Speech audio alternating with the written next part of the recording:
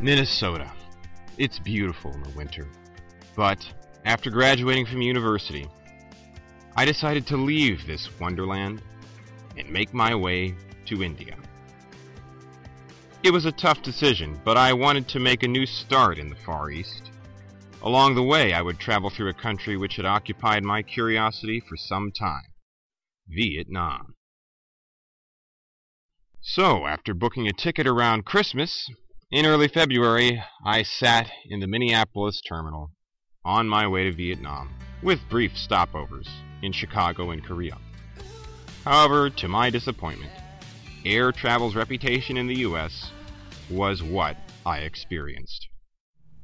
Well, it's morning on the 3rd of February, and right now I should have been winging my way to Korea.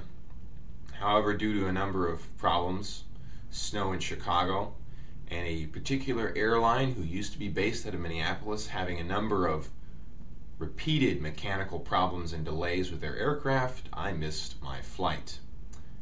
And I came to a peculiar land known as Los Angeles. And as you'll see in this strange and peculiar land, although it is the middle of winter, there are this peculiar green stuff there upon the ground, and these pole-like structures with more poofy green stuff on top. There's just green everywhere. It's like, I don't know. I don't understand it. Where's all the snow? I left Minneapolis and it was 0 degrees Fahrenheit, but here it's like it's not even winter. A most peculiar phenomenon. Green in February. Following this amazing discovery, I went back to the airport and, in short order, was soaring my way to Korea. So, I've been in the air for a good several hours, and the 747, it's been long but smooth, and the service has been really good since I left the United States. And I would say, in spite of the fact of being delayed, I was going to go through Chicago, and then I went through LA. Then I missed my first flight, so I had to stay the night in LA. But I was put up by the airline, so it was all in all pretty good. So I guess it's been fine. In fact, I even got a exit row seat. This is very important to get all this nice leg.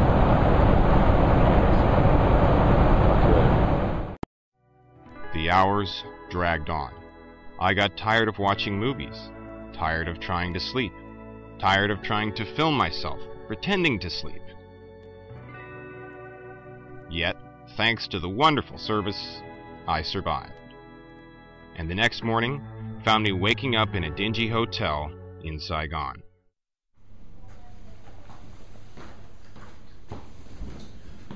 Well, it's first morning of my time in Vietnam. And as you can see, I'm in a bit of a dive of a hotel. So I'm going to go run around, try to find some breakfast, and take my first look at the city of Saigon. Should be interesting. I forayed out, taking my first view of the Nam, in what is called the backpacker district of the city. Already I began to notice a few interesting things. Senior citizens exercising in the park, a lovely cathedral was nearby, the excellent wiring system, characteristic of all Vietnamese cities. And the buildings seemed to have been patterned after me, tall and skinny. A few hours later, I caught a taxi and headed over to my preferred hotel, a nice little place, reasonably priced, and by coincidence positioned right in the heart of Saigon. This was lucky for me, because I so happened to come to Vietnam at the end of a holiday whose name is seared into the memory of many Americans: Tet.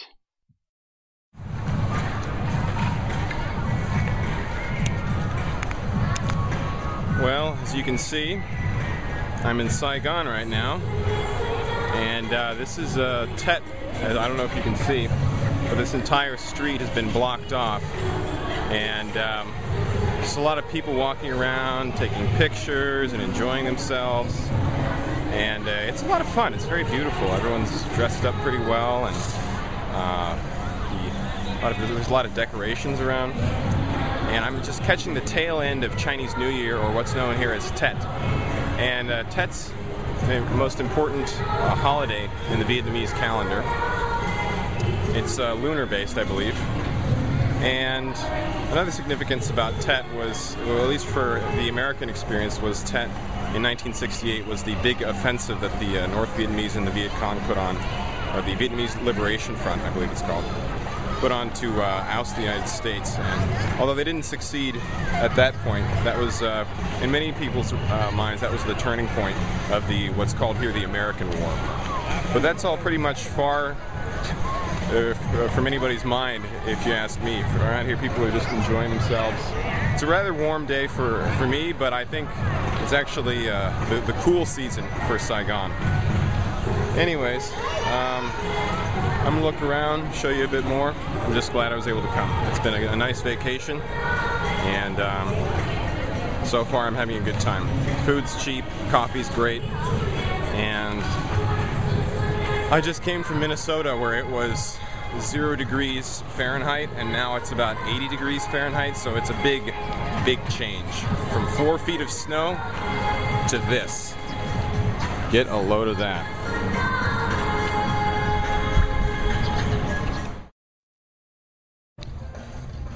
The evening was an amazing spectacle of vibrant color, sound, and people.